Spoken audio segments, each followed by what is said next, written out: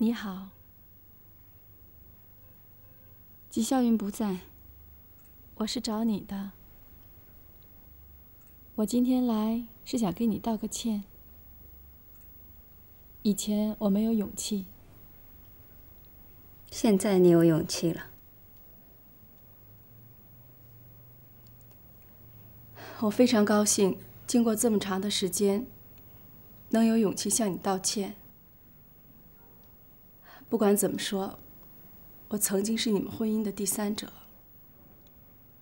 纪晓云曾经答应过我，他会跟你离婚。我今天来就是想告诉你，这个结果现在对我来说已经没有任何意义了。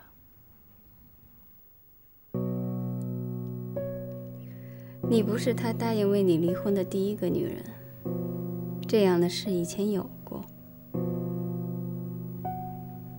我在英国的这大半年，谢谢你照顾我老公。希望你能原谅我。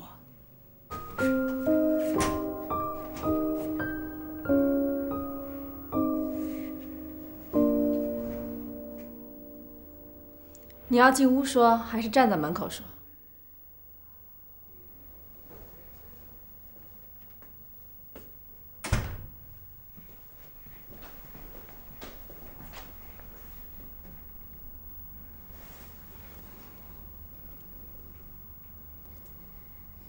我觉得你现在放开我比较合适。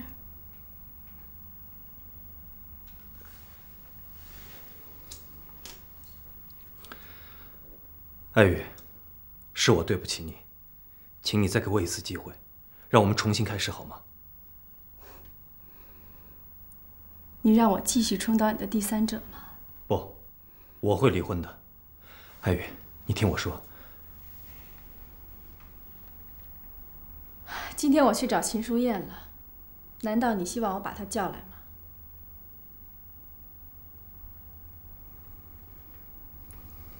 走的时候，麻烦你把门带上。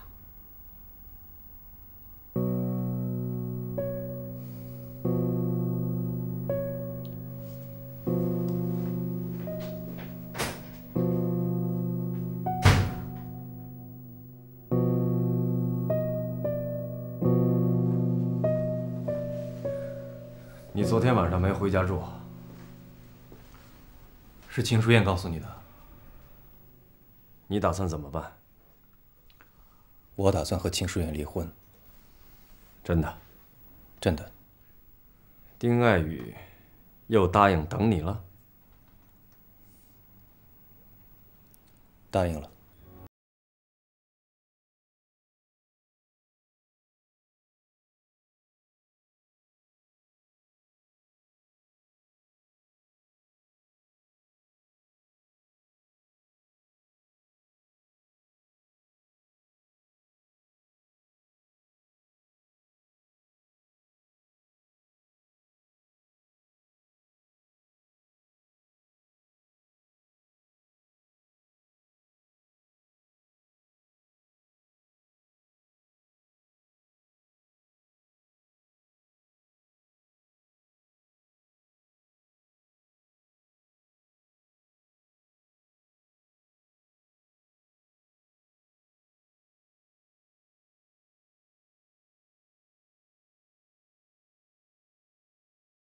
别的没有打算。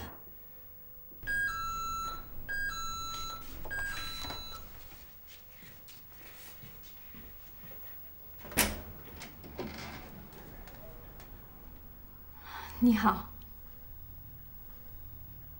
你有时间吗？我想跟你聊聊。他现在已经不回家了，天天住在办公室里。丁爱雨，算我求你，你放了他吧。那你找错人了。我现在没有打算跟他一起生活，我和他已经结束了。你们夫妻要离婚，那是你们之间的问题，我无能为力。你回去可以问问纪晓云，到底是谁破坏了你们的家庭？就算是一开始他做的不对，你看在他已经有了家的份上，放了他吧。我没有把他捆在我身边，谈不上放与不放啊。秦书妍，我已经跟你说过了，我跟他结束了。就算他离了婚，我也不可能跟他重新开始。你希望我还能做什么？难道希望我从这个世界上消失吗？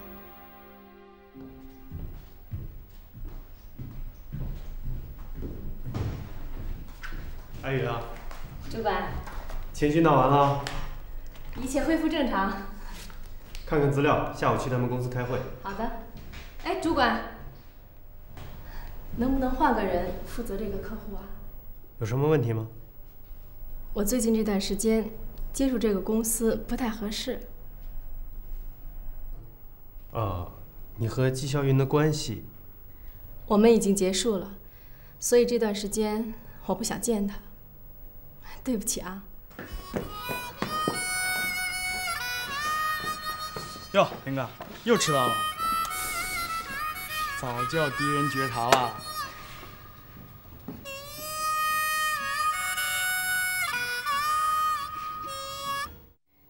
见到他了吗？嗯，我们的问题暂时解决了。他这个人啊，心思重，害怕给你承诺什么。他就是这么跟我说的。你真了解他？毕竟我们在一起这么多年了。芳姐，你不记恨我吧？是我们自己出了问题，你不是最主要的原因。我们都太自私了，永远站在自己的立场上考虑问题，从来不为对方想。芳姐，你真是个好人。第一次见罗建军的时候，我就知道你是个好人。他们公司组团请我当导游，整个公司只有他每天换衬衫。我问他，他就跟我说，每次出差你都会按照他出差的时间给他代购每天换洗的衣服。那个时候我就觉得，这么体贴的人，一定是个好人。他不会照顾自己，以后你也多体贴他一些。他什么事儿都喜欢闷在心里，你要想办法让他说出来，要不你做什么，他都会很挑剔。记住了，你还有什么要嘱咐我的吗？你们在一起，我有什么可嘱咐的？祝你们好吧。谢谢你，芳姐。谢谢你能原谅我。